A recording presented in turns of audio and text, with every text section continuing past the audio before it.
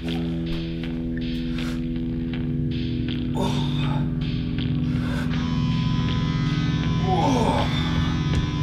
get that protein, bro.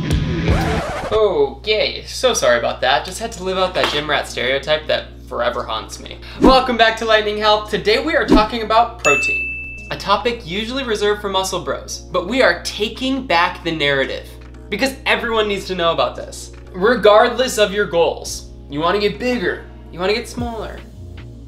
Everyone needs protein.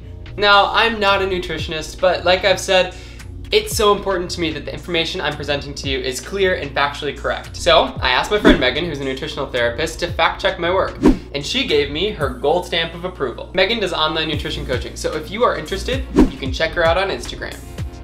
Remember back to our lesson on carbs? Today we are talking all about carbs. We talked about how carbs are broken down into sugar, which triggers the release of insulin, which could potentially cause a whole bunch of problems with glucose being stored as fat and us wanting to eat a whole bunch of bad foods. Yeah. Protein doesn't really do that. When we eat protein, it's broken down into amino acids, which are like the building blocks of all of the cells in your body. They're responsible for not only building and repairing your muscles, but tons of other processes with hormones and your immune system. Protein is satiating. It does an amazing job of keeping us full for longer and doesn't send your blood sugar skyrocketing. The foods that are gonna give us the biggest bang for our buck to efficiently get protein are animal products. Beef, chicken, fish, eggs, they're all super high in protein. This isn't to say that we can't get our protein from plant products. We absolutely can. But we just have to be a little bit more careful because nuts and seeds have protein, but they're also super high in fat. Beans and legumes have protein, but they're also high in carbs. Protein is gonna differ from plant sources to animal sources. Remember those amino acids we were talking about? There are 20 of these, and our bodies can make 11 of them. I know, amazing. A nice little factory in there. But that means we have to get the other 9 from outside sources to make sure that our bodies have the building blocks that they need.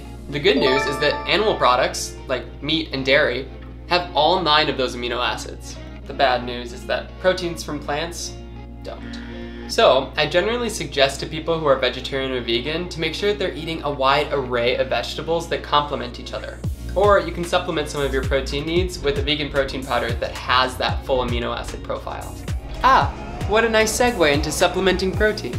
I get asked all the time about protein powders. And one thing we have to keep in mind before supplementing protein is how much protein you're getting on the average day. Y'all, there are some wild guidelines when it comes to protein. The research for this is all over the place, but recommendations vary from 0.5 grams to 1.5 grams of protein per pound of body weight. The good thing is that we have a pretty large margin for error here. When we eat an excess of carbs, those carbs can be stored as fat.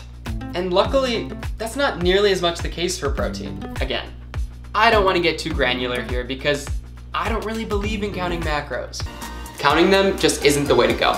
But it can be a helpful tool to count for a few days, just so you can get an idea of how much of each macro you are eating per day on average. If you decide to do this, I would suggest aiming for around 0.75 grams of protein per pound of body weight. Sometimes we see people bumping this number up, especially if they're super active at the gym, but I think of this number as a constant for losing and gaining weight. This means as a 160-pound individual, I'm looking for about 120 grams of protein per day to ensure healthy functioning and muscle growth and recovery.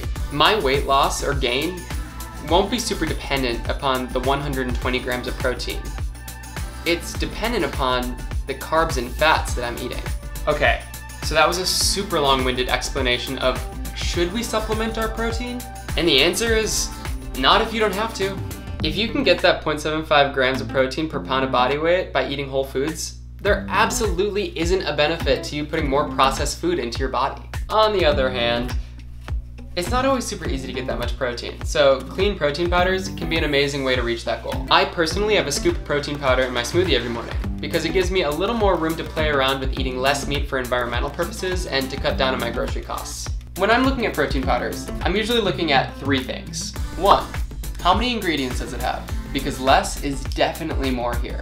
Number 2, what kind of protein is it? Whey, brown rice, soy, pea? Because these proteins will affect you differently from a gut and amino acid standpoint. And number 3, does it taste good? Are you gonna eat it? Or are you gonna shove it to the back of the pantry? Because protein powder is fucking expensive. I want you to be aware of a big lie from the supplement industry. We've been told that there's a magic window that you have to drink your protein shake in order for it to take effect. To some extent, I was made to feel like my workout was worthless if I didn't take a protein shake in that magic post-workout hour. And I just want you to know, this isn't true. Really quick, just think for a second how a supplement company could ensure that you're going to use their product every single day. Oh yeah, tell people that their workouts are pointless if they don't supplement. I've worked with protein companies that spout this nonsense, and it's one of the biggest turnoffs. There is virtually no research to support this. But what I can tell you is that people have been exercising for hundreds of years without supplements, and they did just fine. So I'm calling bullshit. Supplements are great because they're convenient and they can help you hit that daily protein goal. But the when isn't real. As long as you are getting that protein in every single day, the timing just isn't super important. And to all you intermittent fasters out there, it's the same thing, but we'll save that for another video. I just have one more point I want you to keep in mind in case you have any reservations about why protein is important. We gain lean muscle through exercise and protein. Yes, we want lean muscle because it looks good. But more importantly, we want it because it's efficient. The more lean muscle we have, the more calories we're gonna burn. Not only when working out, but also in everyday tasks. So if that's not enough of a motivator to make sure that you are getting enough protein, I don't know what is. Thank you so much for watching. I can't tell you how much I've enjoyed working on these videos, and I so appreciate all the amazing feedback that y'all have been giving. Don't forget to comment, like, subscribe, and I will see you next time.